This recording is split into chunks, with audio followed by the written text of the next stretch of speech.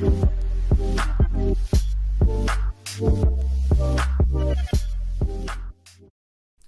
guys, TheAirsoftTech here, and welcome back. Today we're doing another episode of Airsoft Tech Talk Q&A. So without wasting any more time, let's just jump into your all's most interesting and most popular questions.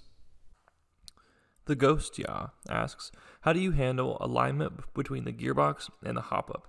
I have a build that suffers from mid-cap syndrome where the nozzle gets pushed out of alignment with the hop-up and scrapes the ceiling of the chamber. All right, so this question I get relatively often, and it has a pretty simple answer. So in M4 style AEGs, you have this version 2 gearbox shell that sits like so, and especially with upgrade gearbox shells or GMP or VFC gearbox shells, when you install the whole thing, put it all together, sometimes the gearbox shell cants upward and actually kind of causes the air nozzle to not be aligned appropriately in the hop-up chamber, which then causes the air nozzle to rub up against the top. You get misfeeds, you get double feeds, you get jams, you get FPS loss, stuff like that. Now, how do you go about fixing this? It's actually pretty simple. You can use really thin plastic or metal shims between the gearbox shell and the back of, the inside back of the receiver, and thread a screw through it that goes from here to there, that goes into your spring guide. And then by doing so, you can kind of prevent that canting backward motion. Now, recently I've found that electrical tape does really well here too. You basically just take however much shim forward distance that you need, put it on the inside rear of the upper or the lower receiver, and then punch a little hole in that electrical tape for the screw to slide through. This way you get a pretty precise way of actually canting the gearbox shell forward. You don't have to use a plastic or metal shim, and it's fairly easy. Doing this is something that I do to quite a bit of my M4 AEGs, because a lot of them have a lot of aftermarket upgrade parts that just don't really mesh well together, so I kind of have to make it mesh well together. So that's how you fix that, and it's pretty straightforward.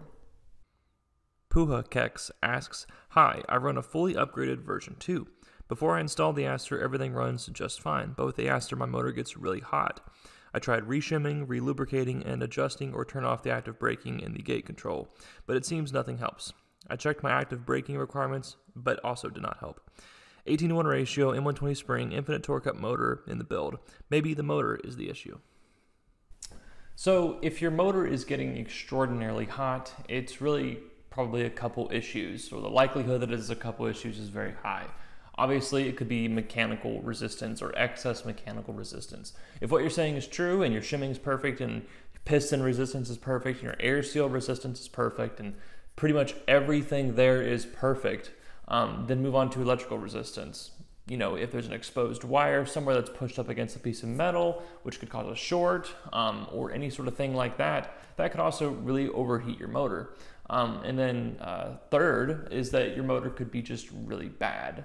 And if you want to actually check out some detailed statistics, you can actually use your gate Aster with a Bluetooth link to actually see the amp draw, milliamp draw on everything there, the board temperature and everything like that. So I'd say honestly, if shimming is not your problem, if the electrical resistance is not your problem, I'd just try throwing in a different motor real quick and seeing what happens. Sometimes ASG motors tend to have flukes here and there.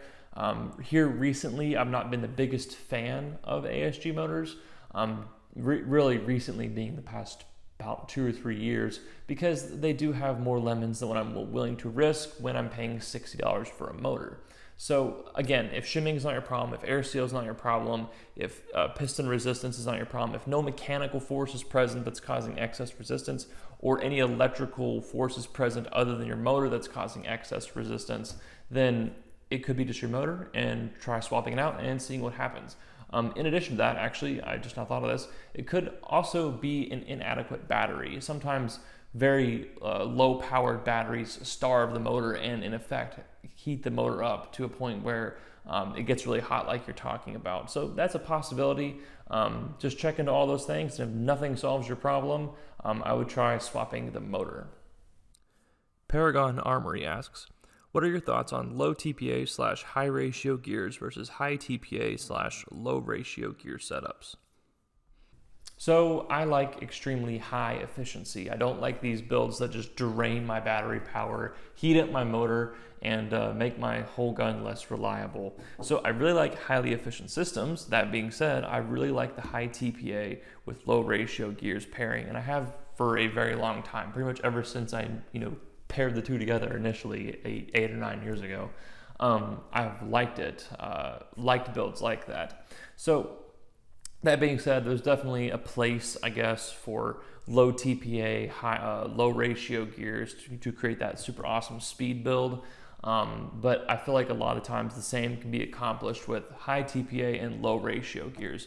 Now, in the situation where you have high ratio gears and a low TPA motor, I think that those situations have almost no application, because pretty much you can get the same torque output if you reverse those two with a high TPA motor and mid ratio or low ratio gears. You can get some really high efficiency. You can get some highly predictable gear train motion, so you're not going to have this ridiculous overspin like a low TPA motor would cause. So that's where I fall on that comparison.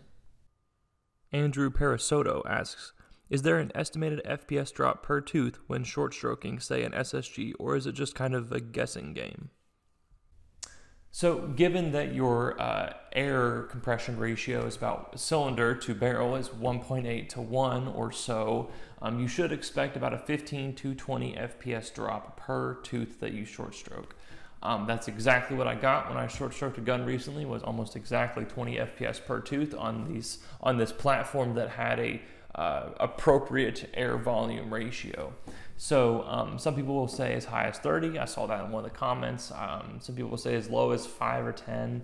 I've really never seen anything less than 10, and in those setups you have a very high ratio for air compression. So, but on average about 15 to 20 has been my experience on an appropriately volumed setup. And if you're building a gun for close quarters for which you need to short stroke, that should probably be your goal. Alright guys, that's going to do it for questions today. If you have a disagreement with any of my answers, please drop it down below and let me know. I like to hear differing opinions. And if I didn't get around to answering your question or another question that you had interest in, please remember that I try to pick the most highly upvoted questions and also the ones I find the most interesting. That way I give get some questions from you guys that are the most popular, and then I also get to pick some questions that I personally find interesting. But that's going to do it for this video, guys. Thank you very much for watching. As always, please like this video, comment down below, tell me what your thoughts are on any of my answers. Please, I like to hear differing opinions. And then also subscribe to my YouTube channel for more Airsoft Tech themed content. Alright, I will see you guys in the next video of whatever the heck I'm doing. But until then, stay tuned, techs.